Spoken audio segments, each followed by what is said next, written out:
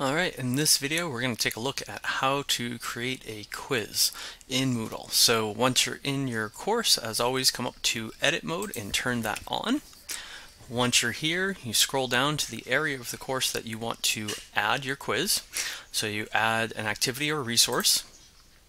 And once here, you come to all and you scroll down to the quiz feature. You give it a quiz, so we're going to give it a quick title. You give it a quiz, you give it a title. You provide a description if you want to. In this case, you might provide some instruction, some guidance, some information for them to prepare. You know, this will look at, this will be based on this or based on that. I tend to like to do knowledge checks. So it might be, you know, framing this as that knowledge check as a low stakes, you know, I'm just, you know, let's see where you are, and that will help me, you know, make decisions about what we do next within the course. Then you get a list of different choices, and some of these are easier to figure out than others. Timing. So this is when the quiz is open and when the quiz is closed. So again, I typically will leave these largely open. The time limit, again, unless I have a really good reason, I am going to not use a time limit. I don't think they're often useful.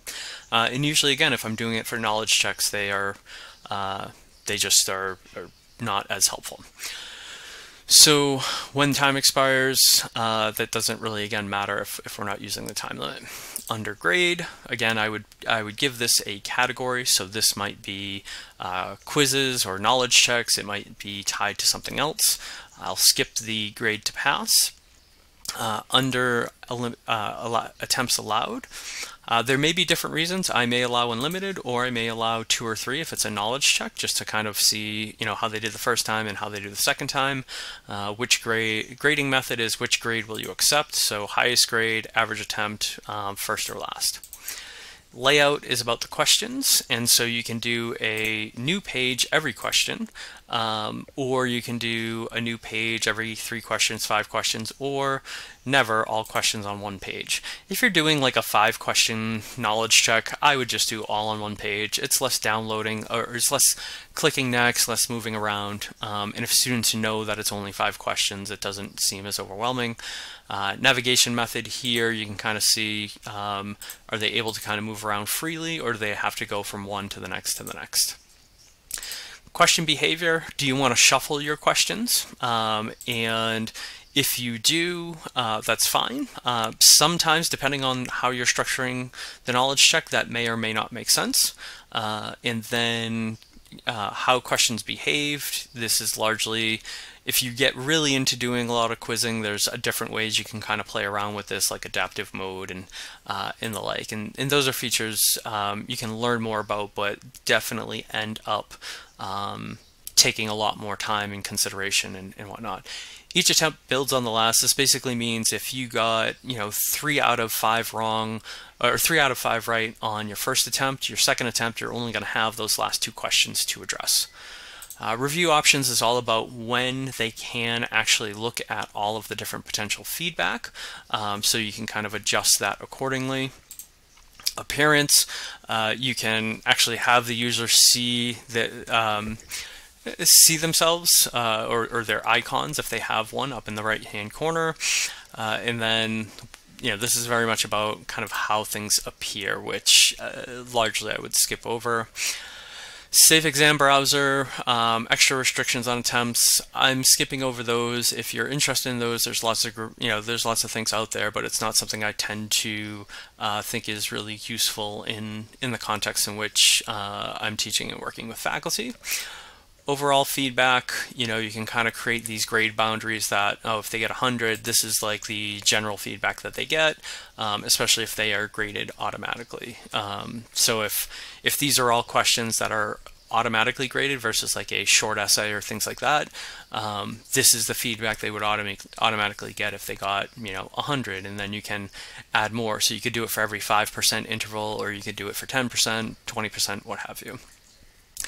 Under activity completion, here again, you can play around with what it looks like for this to be completed. So you can have, you know, no activity completion, manually marked by the students, or show activity when things are met. So for me, I typically, if it's a knowledge check, it's going to be they must view this activity, they must receive a grade. Especially if it's a knowledge check, those are all going to be self-checked or automatically answered questions. Depending on how you're using, quizzing features, you could also have it they must receive a passing grade, so long as you allow for them to, keep taking it.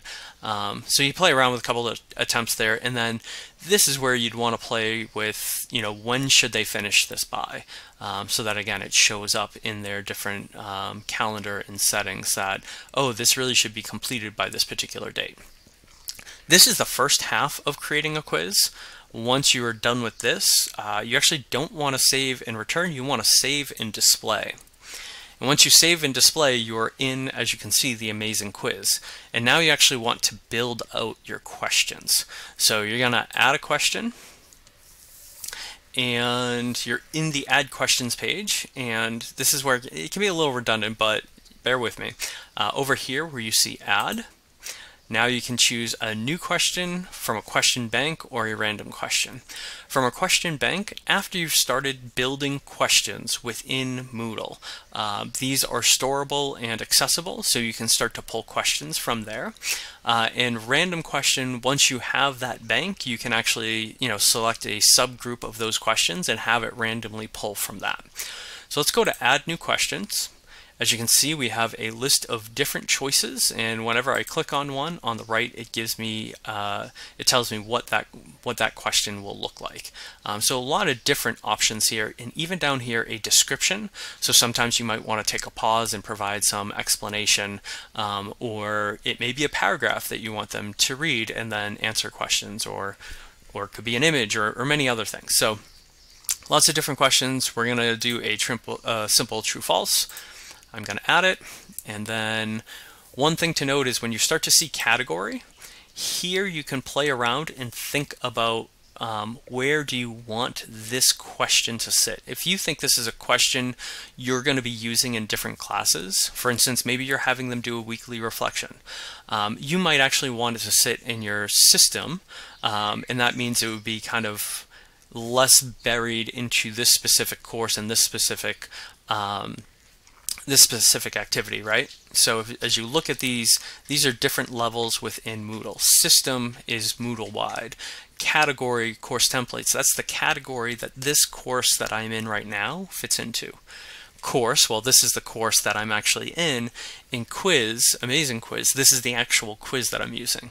So if I created another quiz, maybe it's not so amazing quiz, I would see now here it would be quiz as well as not so amazing quiz, and I could choose where the default setting is for that. So it's a lot of, you don't have to really think about that too much right now, but just kind of be aware if you're thinking broadly about how you're going to be using questions across courses, it's something to consider. So for right now, I'm going to just leave it. I'm going to actually put it in the system, and I'm going to give it a name. I got to give it a name. So I might call this. This is one of the weird things about the Moodle features. You need both the question name and the question text. So I might just say true false, and even though that might be a little redundant because of what it is. Let's see, I am a 10-foot tall porcupine. There we go. That is my question. And then down here is what the correct answer is. And so I can decide, do I want it true or false as the correct answer? So I'm going to do false. And notice I can develop some feedback for the response for true and the response for false. I can allow for multiple, or this tells me, yeah, for this is really only one try. And then I can save changes and continue editing, or I can save changes and it will bring me to here. And now I have my first question. It tells me how many points there are, and I can play around with the order of this. Or not just the order, but this is more about version control. So if I edit this, it will have now version 1 and version 2. I can use this to actually preview the question, or I can delete the question. Now that I have all of that, I can go in and I can add a new question and go from there. So as you can see, there's a lot there in terms of building out your questions, but if you're only doing it a handful of times, you kind of get used to it, and if you're able to borrow things and adapt things, that can also help as well. All right, hope this is helpful. Thank you so much.